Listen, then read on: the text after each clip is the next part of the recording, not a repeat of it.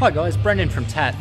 Today I'm just going to touch on oxygen storage capacity testing of catalytic converters in regards to your common P0420 code. So what is an oxygen storage capacity test?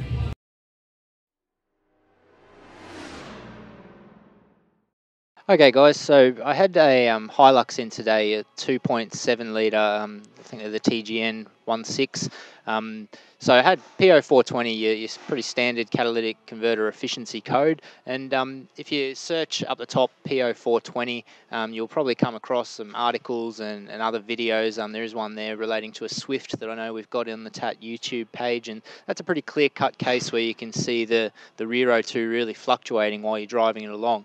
Now this Hilux wasn't at that level yet, so it required a little bit more investigation to decide, was it say an O2 sensor not reading correctly, was it an air leak in the exhaust distorting the readings, or do we really have a catalyst that isn't efficient enough? So I decided the best way to go about it after doing a bit of driving around was doing an oxygen storage capacity test. So that's what you're looking at here on the screen on our scope.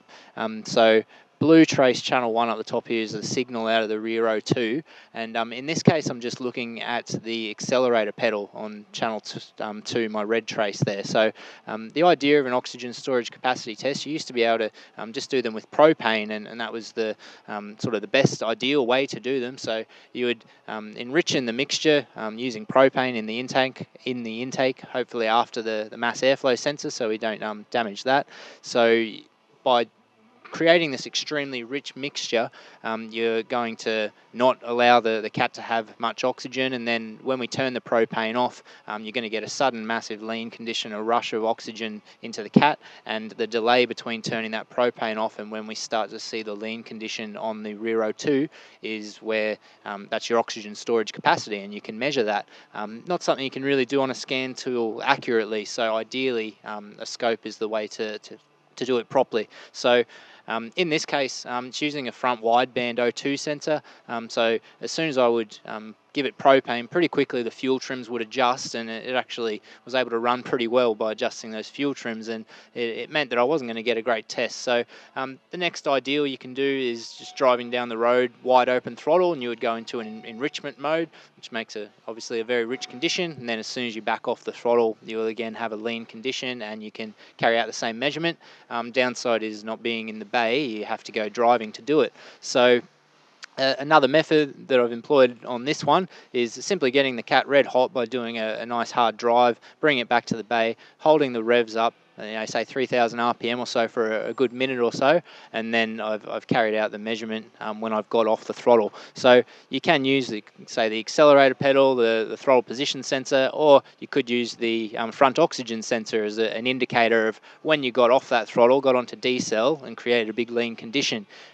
In this case, I do not have a milliamp clamp to accurately put the front wideband O2 sensor on the scope, and the accelerator pedal that you can see here that I'm using is as good as any indicator. So you can see at this point, if we started way back here, I would have been down at what, let's call this my throttle close position. So for a good period here and a few screens before this, I've been up at 3,000 RPM and traveling along. We're starting to see a little bit of fluctuation in the rear O2 signal, just these waves here. Don't pay any attention to this noise here, that's likely going to be ignition events. If it really upsets you, although I did have my sample rate quite low to try and capture not too much of this, you can always go and filter that out if you want. In this case, it's a very slow sort of signal in scope land, a oxygen sensor, so filtered out most of that noise there if that makes it easier on your eyes. But what we're concerned with is when I get off the throttle, I put a cursor there, so just dragging a cursor from across, which I already have, but let's go ahead and do it just to show you. So I drag a cursor across to the point that I get off the throttle, and I then drag my other cursor to the point where the rear O2 actually starts to register that lean condition, this point here, and in this case that's taken 490 milliseconds. So essentially getting off the throttle, lean condition, the catalytic converter is going to absorb that oxygen kind of like a sponge, and it's using that in its actual catalytic reaction, that its job. And then once it reaches full capacity, the oxygen is free to travel through that cat and get registered by that rear oxygen sensor. The amount of time it takes to reach that saturation point is very important. So in this case, we got 490 milliseconds. A lucky day that I had, you know, sometimes you win some. I actually had a high ace of the same year, same 2TR engine, and that's good enough for me to be to go and test what its oxygen storage capacity was, because yeah, it's not the kind of thing where manufacturers will tend to give you a number that you're looking for, even though a lot of the time it is the actual test that they're doing while the car's driving. An oxygen storage test is the way they'll tell if they want to set that P0420. So this is our suspect, the high ace, and I've done the same test. Sorry, this is our suspect, the Hilux, and I've done the same test on a high ace, much higher kilometres on the high ace. This had good 220,000 Ks on it or so, but hey, it's not setting a P0420, so I'm going to call it a good known vehicle. Again, I'm just going to filter this out a little bit for you. So I've done the same test. We've got off the throttle at this point, and I've then measured when our rear O2 starts to register, and in this case it's taken us 964 milliseconds, so a double of what the Hilux was able to achieve. Now I've kept these under similar conditions, so I went for the same drive before. I kept the same 3000 RPM with the high ace, so I've tried to recreate the situation. This high ace has, as I said, far more kilometers on it. So generally, from what I've heard, you know, you want to be getting at least around the 1 second mark. A really good cat, and hey, you can only sort of play around and do it on known goods. You know, you're talking several seconds is the ideal.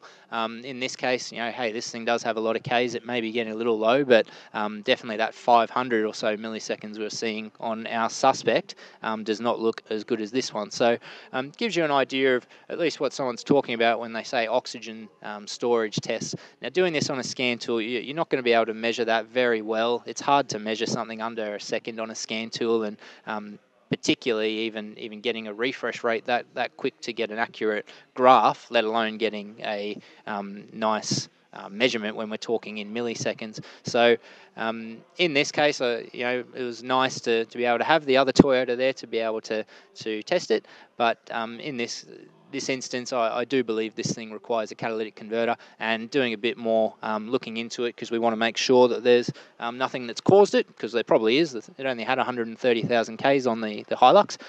It had quite positive fuel trims. We're up at about 14, I believe it was, pretty much positive 14 throughout the majority of the rev range, and it would change as we were going through the rev range a bit, but enough for me to start looking into, okay, there's something going on here. I don't want to see over plus or minus 10% on our fuel trims. In the end, it just had a super dirty mass airflow sensor, and I'd say that had a hand in contributing to the death of the cat. And I also spoke with the customer, and they'd been running E10 in it, so cleaning up the MAF was enough to get the fuel trims good. I've advised them I would not recommend running E10 in the vehicle. It's likely gone some ways to costing you for this cat, and they will be getting a new catalytic converter. Not ideal, but in this situation, the genuine is it's not even really an option on this thing. You know, they price you out of the market. I think it was going to be around about $2,600 or so for a cat. So, I mean, I've given them an option of aftermarket. I've given them an option of a good second-hand, low Ks wreckers one, which honestly sometimes can be a better option than aftermarket. It's a bit of a grey area. But I've also, you know, told them the price of the new one and told them this is what I would like to do. If you decline the brand new Toyota one, you have to understand that it comes with some grey area, but hey, I'm trying to do the best by you. So oxygen storage test, check out the P0420 up in the search bar at the top, and you should be directed to some other testing methods. But yeah, it can be a difficult code, but with the right tools, you can get some confidence in trying to get to the bottom of catalytic converter efficiency. Thanks, guys.